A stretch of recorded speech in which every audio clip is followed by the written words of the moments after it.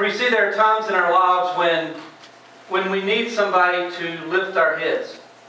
We need somebody to help us to keep going and to keep moving on in life. Let me ask you this question tonight, and that is simply this. Do you know of a person or a group of people who you don't want to see? You hope you don't have to see them each day because of things they've done or things they've said or the way they've acted towards you. You just wake up in the morning and you get up and you look in the mirror and you say, God, if there's one prayer I pray today, don't let me see so-and-so. Or don't let me see this group of people, because if you do, my day is already shot. I can't worship you today if I see that person because of what they do inside of me. They control my feelings. They control how I spend my day. And I can see them and already my day is gone. Anybody ever experienced that before in life? Yeah, absolutely.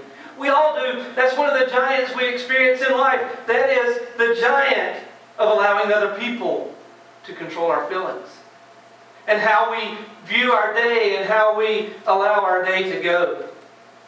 Maybe it's someone at work, and you know this person at work has been that person that has always gotten the benefits, has always gotten the good things happen to them. A new office opens up and they get it even though you've been there twice as long as them. Or there's one cup left at the cooler and they get it. And they turn around and say, good morning, but all you hear is na-na-na-na-na-na. That's all you hear. Because that person just irks you. Or maybe you're at school and you think, oh my goodness, I don't want to see that person. And what's the first person you see? That person walking across the campus. Or that person getting off the bus and you're like, oh, I was hoping they were sick today. But they weren't. And they're there. And all of a sudden that feeling, that anxiety, that stress comes in you because that person is controlling how you feel. And that person is controlling the day that God has given to you.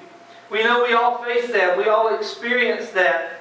And if you remember last week, we began looking at this man named David.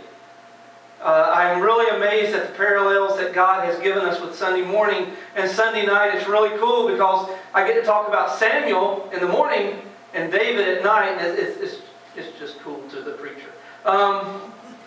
So we talked about how David was, you remember the littlest that I talked about last week? David was the littlest in his family. He was the baby in the family.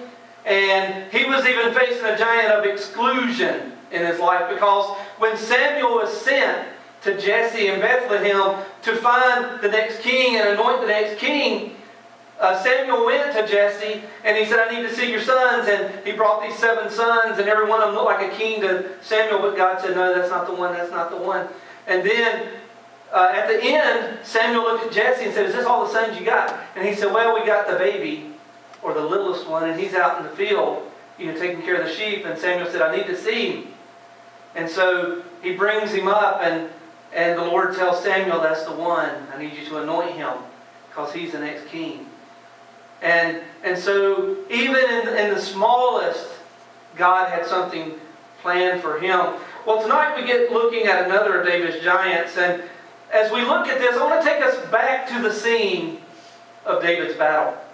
If you remember, the Israelites were on one hill, the Philistines were on the other hill, and a valley in between them.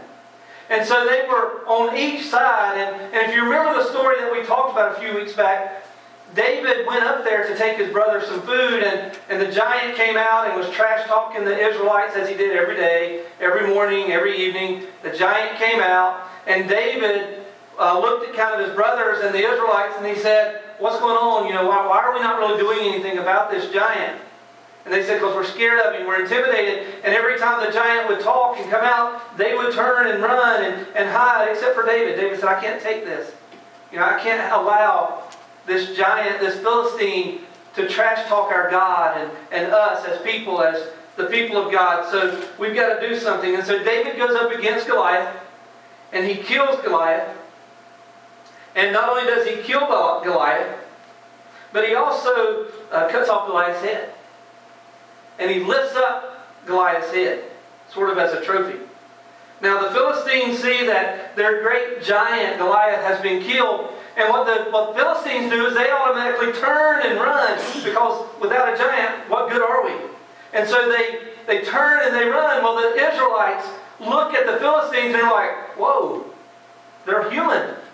We can get them. And so the Israelites start chasing the Philistines, and they chase them out of their camp. And after they've chased them out of their camp, they come back to their camp and they plunder their camp. They take everything, they tear up everything, they destroy everything, and they get this victory over their camp and over the Philistines. And David has the head of the Goliath, and he's carrying it. Now get this picture. He's carrying the head of Goliath, this big Goliath, back to Jerusalem. Okay, so he's kind of got it in his hand. I don't know how he's holding it. Maybe by the hair of the head. Maybe by the big helmet. Maybe somehow. I don't know how he's doing it. But he's carrying the head of Goliath. Not only does he carry the head, but he's also carrying the weapons of Goliath. Now remember how big the weapons were. Here's little David. David has got all these trophies. You know, it's like going fishing and you catch all these fish and you bring them back home. Well, Goliath has a head and he has these weapons that he's taken back. Well, Saul sees this scene of David when David was going to fight Goliath. And Saul looks at him and he goes to Abner. Now Abner, another great Bible name, Abner was a commander for the army, for the Israelites. And Saul goes to Abner and says, who is that kid? Who's his dad? And Abner says, beats me. I don't know. And so Saul says, what I need you to do is find out whose son that is for me. And Abner says, will do. And so Abner goes to David. He says, now, whose son are you? And he says, I am the son of your servant, Jesse. I am the son of your servant, Jesse. And then when David kills Goliath, Saul keeps David with him, and in the midst of Saul keeping David with him, there's this incredible bond, there's this incredible relationship that builds between Saul's son, Jonathan, and David. So David is with Saul, he's working for Saul. Saul gets upset from time to time. David begins playing music for him. It soothes Saul. And so Saul keeps him around. And in the midst of that, this incredible relationship begins. So look at what it says here in 1 Samuel 18, 3 and 4. And Jonathan made a covenant or a promise with David because he loved him as himself. Jonathan took off the robe he was wearing and gave it to David. Now, when we look at this robe, what we got to remember is this was a purple robe because with Saul being the king, Jonathan would have been the next in line to take the throne.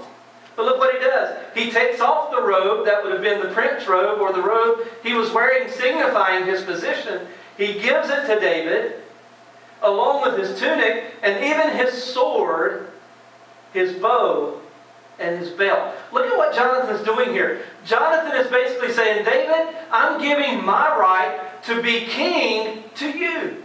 I'm handing it over to you. I'm giving it to you, and I just appreciate you and love you so much. I'm making this covenant with you that I will always be your friend. I will always be there for you. I will always take care of you. Now that's important, as we're going to see in just a few minutes. This covenant, this relationship that Jonathan makes with David. Well, so the scene turns and Jonathan comes back from battle. He comes back into Jerusalem. Got Goliath's head, got weapons, all that stuff. And he comes in and there's this big celebration that begins to take place. The scripture tells us that all these women begin singing this song of celebration. And it simply says this. Saul killed his thousands. David killed his 10,000s. And then the mood changes.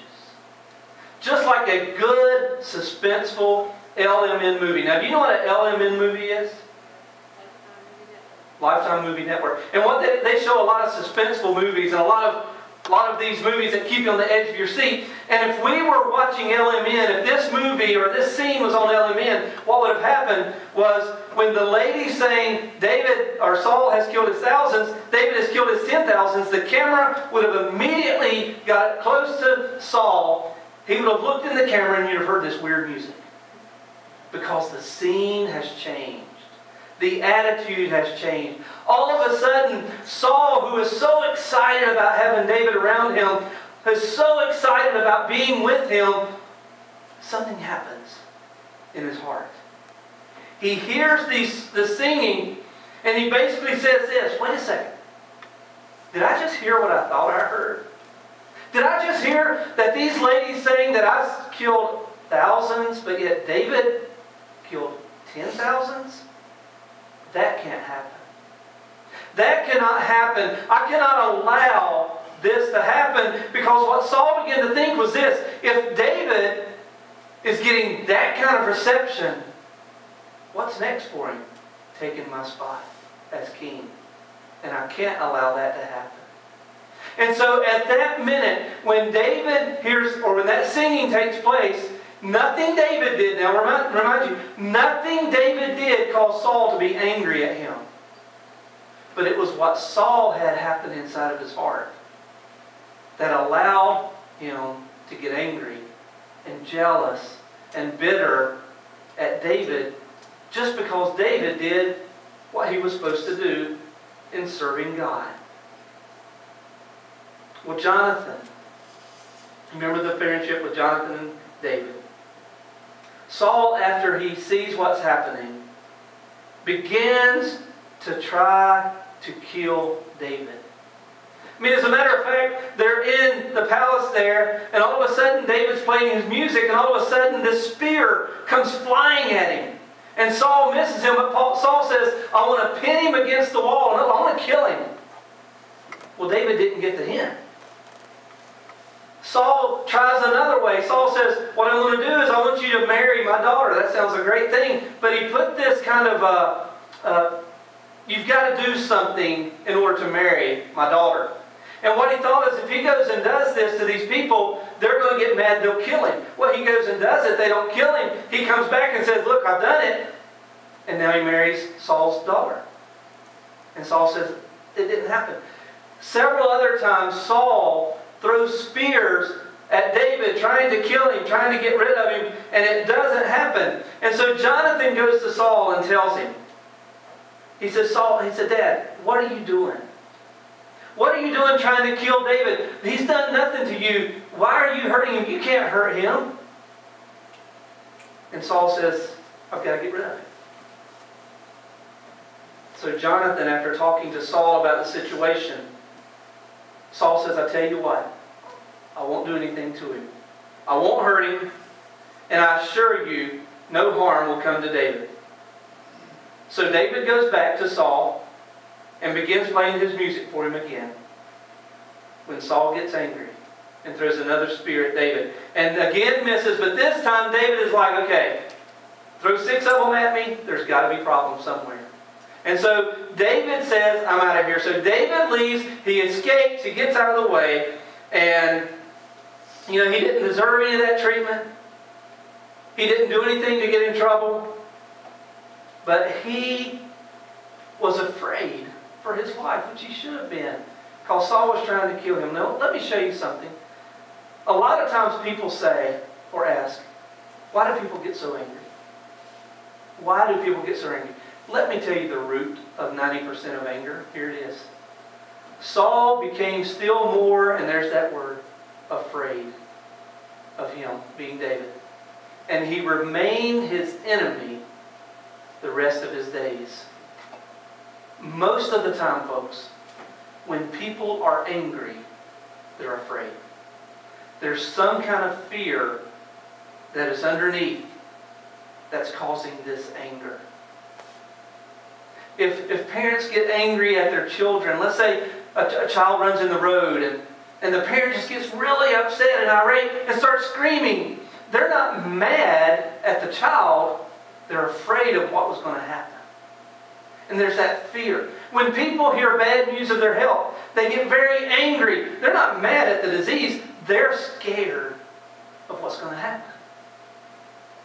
Most of the time, when people become angry, it's because of the fear they have. So if anybody gets angry at you, and I had this happen to me when I was in residency and chaplaincy, my supervisor, with our group of chaplains, we were sitting there, and one of the chaplains got really, really angry. And the supervisor looked at him and said, "What are you afraid of? What are you afraid of?" And the chaplain looked at him and said, "I'm afraid that you're going to change this whole situation, and I will not be able to complete this thing." And he assured him that wasn't going to happen, and it calmed the anger. Most of the time when people are angry, they're afraid of something that's going to take place. Saul was no different. Saul was angry, not at David particularly. He was angry and afraid that he was going to be taken away as being the king, which did happen, not because of David, but because of his disobedience to God. So what do we do with this? What do we do with this? You see, we pray about this, and we pray for God to take care of people that bother us, that get us upset, or that angry at us.